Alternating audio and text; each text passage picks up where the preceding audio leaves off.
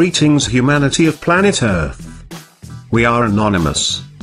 On October 27, 2014, in Sydney, Australia, 12 countries gathered together, in a closed-door meeting, to consider the final stages of the world's largest economic trade agreement. For the hosting country, it means entering into the largest trade agreement in Australian history. For the others involved, it means the world's largest economic trade agreement.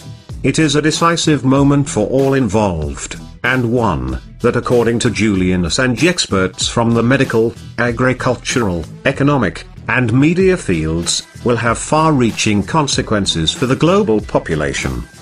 The Trans-Pacific Partnership, TPP, Intellectual Property Rights Chapter, IP, encompasses more than 40% of the world's gross domestic product, GDP, or if you will, 40% of all goods and services produced.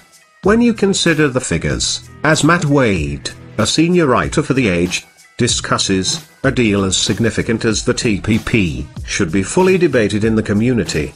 It is not good enough that just 1 in 10 voters know about it. Julian Assange also questions the legitimacy of the TPP, highlighting the secrecies surrounding the negotiations. On the WikiLeaks website, a second updated version of the TPP has been released. It is pointed out that some concerns surrounding the digital rights have moved slightly since the initial TPP document release, but additions within the pharmaceuticals and patents have become more significant. The consequences of this development are likely to affect access to important medicines, such as cancer drugs, and will also weaken the requirements needed to patent genes in plants, which will impact small farmers and boost the dominance of large agricultural corporations like Monsanto. If the closed-door meeting is successful, the Trans-Pacific Partnership, TPP, will threaten the continuation of our freedom of information. Civil liberties will be at risk. Large corporations have access to the draft agreement, where those in government are unable to view it. The push for a resolution has somewhat stalled between Japan and the United States, as they struggle to reach an agreement over market access for agriculture and its protection. Julian Assange acknowledges this as an insight to the concerns surrounding the TPP. The lack of movement within the TPP IP chapter shows that this only stands to harm people, and no one is satisfied. This clearly demonstrates that such an all-encompassing and divisive trade agreement is too damaging to be brought into force. The TPP should stop now.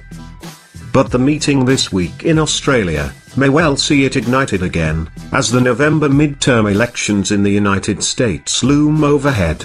Put this alongside the APEC summit in Beijing, and the G20 summit in Brisbane, Australia, both also scheduled for November, a pattern begins to emerge. To sum up the importance of the TPP's agenda, Julian Assange stipulates the overbearing nature of the agreement on WikiLeaks.